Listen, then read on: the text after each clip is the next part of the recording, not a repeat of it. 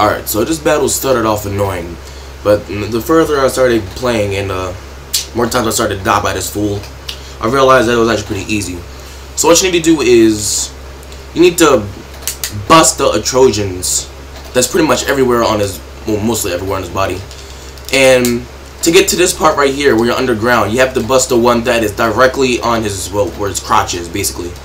You can bust any other ones on the first level that aren't blocked by the wood, but it won't make him fall down here. You have to bust the one right in the middle, right below his chest.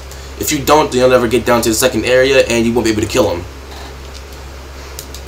It takes a lot to break the one in the middle, so I'd recommend focusing on more evasion than trying to block, because even if you do block, it's still going to take a lot. You're still going to take a considerable amount of damage from this guy, and sometimes the block won't even register.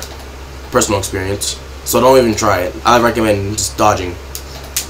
And that move right there, when he falls in his bag, you need to watch out for that. That he has so much things he can do to you,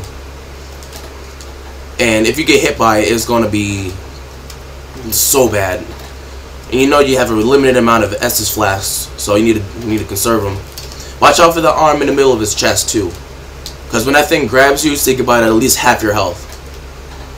I recommend upgrading more your strength for this, and I recommend being more focused on evading and attacking, the hit and run tactic.